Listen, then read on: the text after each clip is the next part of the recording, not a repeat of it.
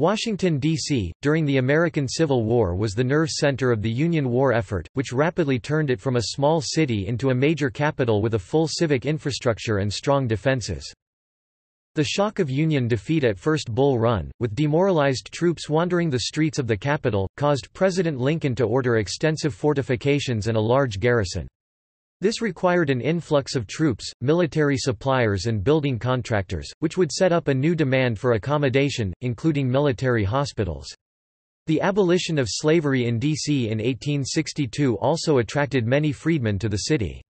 Except for one attempted invasion by Confederate cavalry leader Jubal Early in 1864, the capital remained impregnable. When Lincoln was assassinated in Ford's Theater in April 1865, thousands flocked into Washington to view the coffin, further raising the profile of the city. The new President Andrew Johnson wanted to dispel the funeral atmosphere, and organized a program of victory parades which revived public hopes for the future.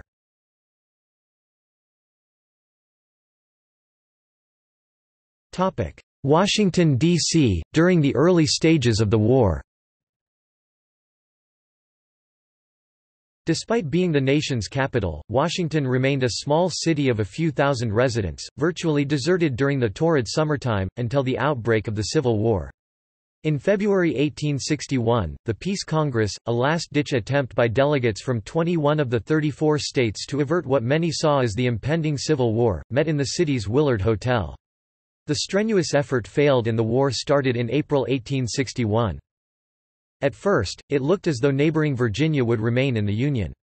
When it unexpectedly voted Confederate, there was a serious danger that the divided state of Maryland would do the same, totally surrounding the capital with enemy states.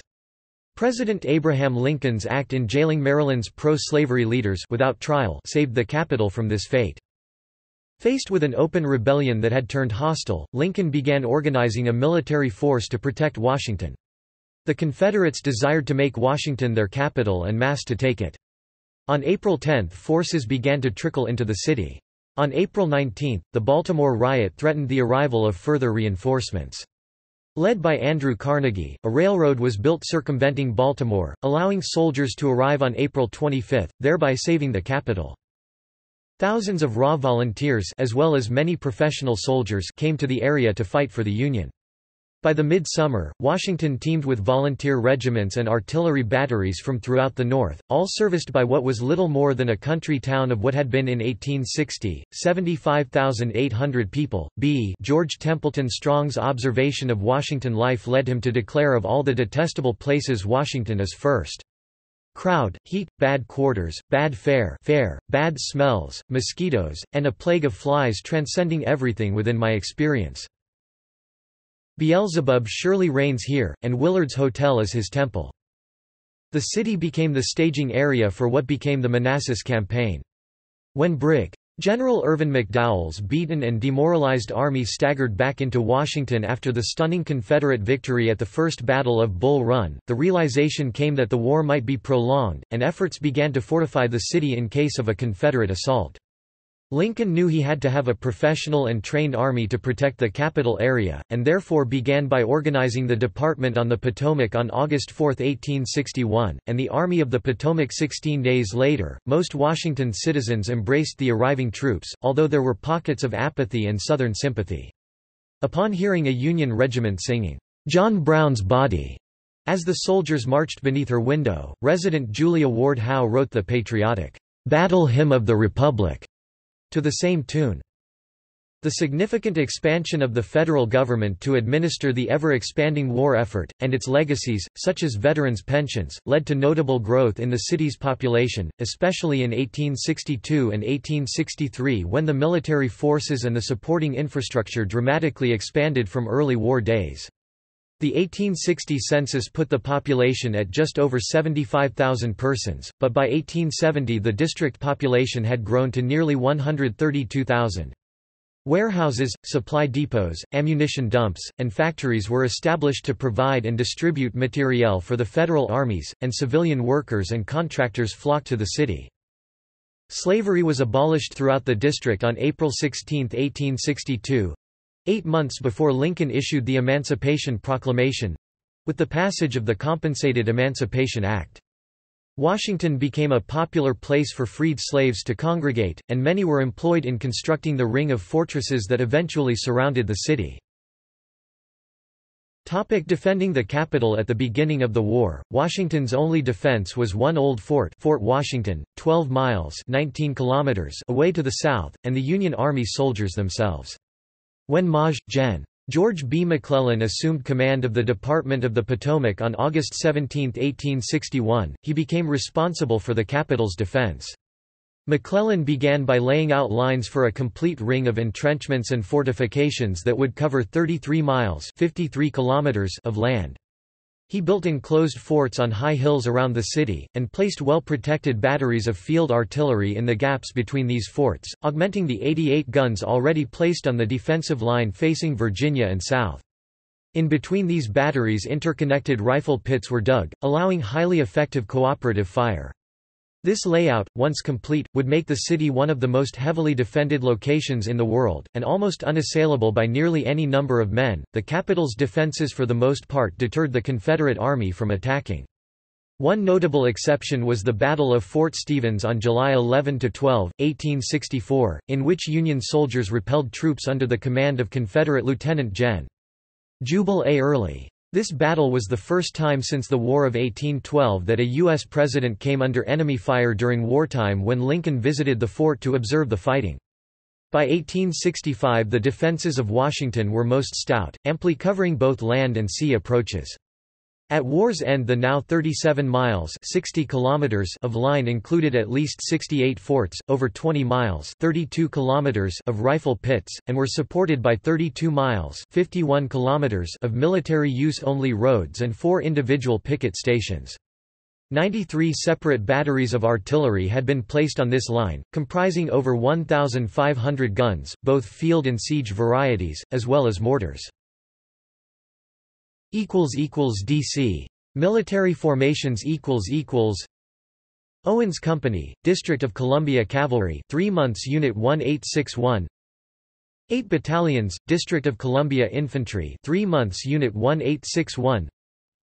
1st Regiment, District of Columbia Infantry. 2nd Regiment, District of Columbia Infantry. Unassigned District of Columbia Colored. Unassigned District of Columbia Volunteers.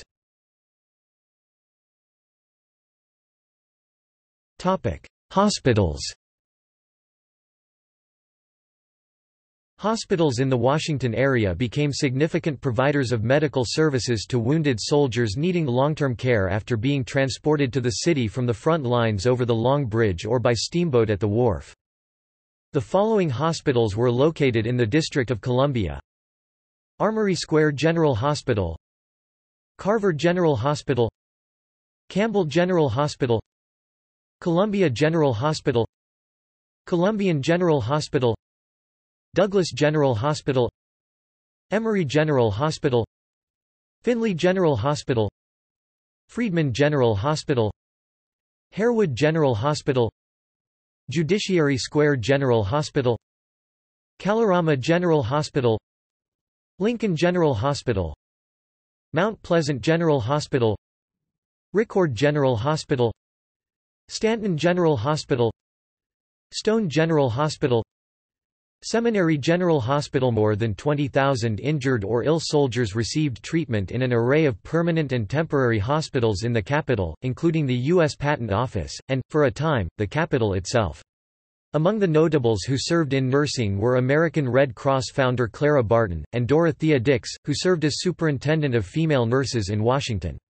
Novelist Louisa May Alcott served at the Union Hospital in Georgetown. Poet Walt Whitman served as a hospital volunteer, and in 1865 would publish his famous poem, The Wound Dresser. The United States Sanitary Commission had a significant presence in Washington, as did the United States Christian Commission and other relief agencies. The Freedmen's Hospital was established in 1862 to serve the needs of the growing population of freed slaves.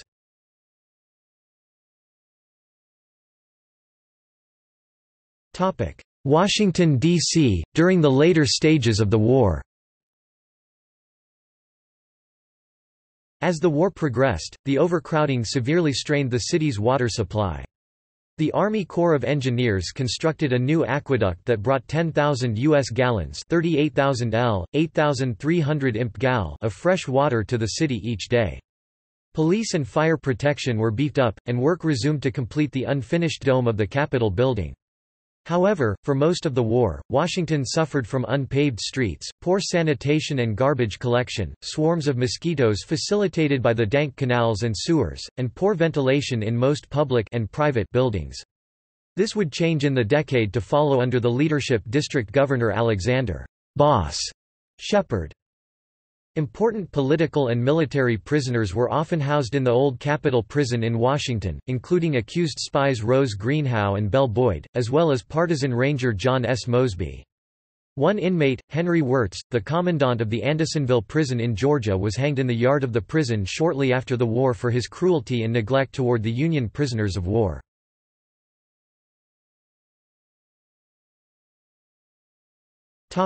Lincoln's assassination. On April 14, 1865, just days after the end of the war, Lincoln was shot in Ford's Theater by John Wilkes Booth during the play Our American Cousin. The next morning, at 7:22 a.m., President Lincoln died in the house across the street, the first American president to be assassinated. Secretary of War Edwin M. Stanton said, "Now he belongs to the ages," or perhaps, "angels." The residents and visitors to the city experienced a wide array of reactions, from stunned disbelief to rage. Stanton immediately closed off most major roads and bridges, and the city was placed under martial law. Scores of residents and workers were questioned during the growing investigation, and a handful were detained or arrested on suspicion of having aided the assassins or for a perception they were withholding information. Lincoln's body was displayed in the Capitol Rotunda, and thousands of Washington residents, as well as throngs of visitors, stood in long queues for hours to glimpse the fallen president. Hotels and restaurants were filled to capacity, bringing an unexpected windfall to their owners. Following the identification and eventual arrest of the actual conspirators, the city was the site of the trial and execution of several of the assassins, and again, Washington was the center of the nation's media attention.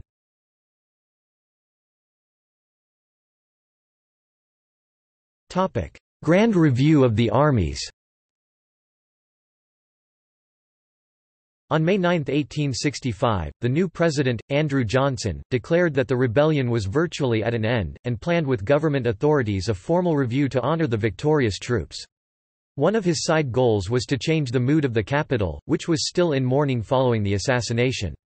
3 of the leading federal armies were close enough to travel to Washington to participate in the procession: the Army of the Potomac, the Army of the Tennessee, and the Army of Georgia. Officers in the 3 armies who had not seen each other for some time communed and renewed acquaintances, while at times, infantrymen engaged in verbal sparring and sometimes fisticuffs in the town's taverns and bars over which army was superior. The Army of the Potomac was the first to parade through the city, on May 23, in a procession that stretched for 7 miles. The mood in Washington was now one of gaiety and celebration, and the crowds and soldiers frequently engaged in singing patriotic songs as column passed the reviewing stand in front of the White House, where President Johnson, General-in-Chief Ulysses S. Grant, senior military leaders, the cabinet, and leading government officials awaited. On the following day, William T. Sherman led the 65,000 men of the Army of the Tennessee and the Army of Georgia along Washington's streets past the cheering crowds. Within a week after the celebrations, the 2 armies were disbanded and many of the volunteer regiments and batteries were sent home to be mustered out of the army.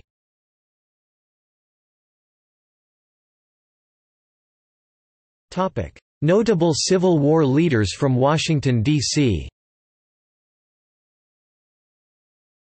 The District of Columbia, including Washington or adjoining Georgetown, was the birthplace of several Union Army generals and naval admirals, as well as a leading Confederate commander.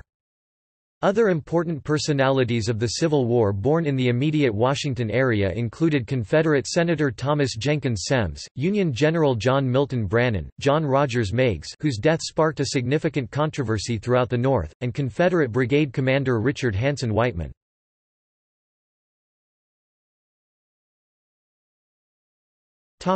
See also: History of Washington, D.C. Civil War defenses of Washington. Bibliography of the American Civil War. Bibliography of Abraham Lincoln. Bibliography of Ulysses S.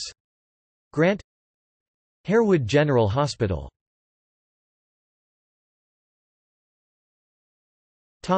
Footnotes. Notes